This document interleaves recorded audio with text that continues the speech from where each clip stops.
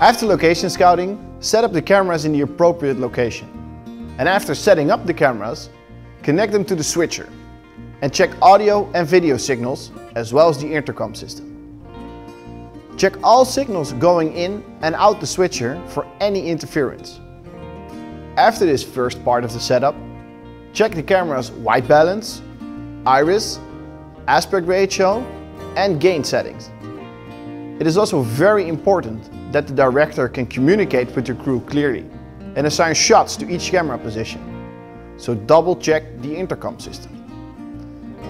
Next to the director should be a technician to supervise the video and audio recording system. And for double insurance, the camera itself should be recording too. This way you eliminate possible loss of images due to a faulty recording.